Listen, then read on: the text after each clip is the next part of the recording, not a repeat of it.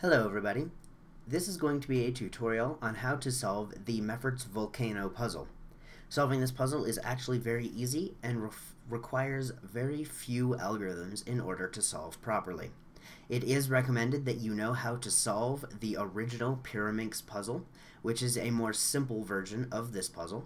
But if you don't, that is okay. I will be teaching you everything you need in order to solve this one. So go ahead and click on an annotation and it will take you to the next part of the video.